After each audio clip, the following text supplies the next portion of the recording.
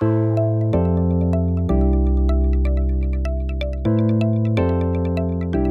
power windows function when the ignition switch is placed in the on position and for a short time after the vehicle is turned off.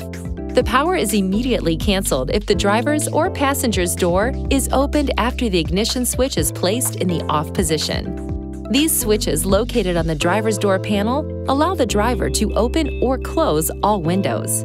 Your vehicle is equipped with automatic windows.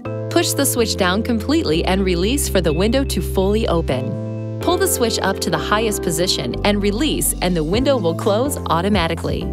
To stop the opening or closing of a window at any point, push or pull the switch in the opposite direction.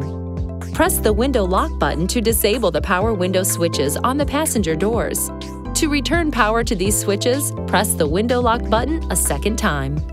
If the power window automatic function does not operate properly after performing the procedure, it is recommended you visit a Nissan dealer. Push in or pull out this switch and hold it to open or close the rear power window if so equipped. Release the switch at any point to stop the opening or closing. To open the manual rear sliding window if so equipped, squeeze the handles on the lever and slide the window open.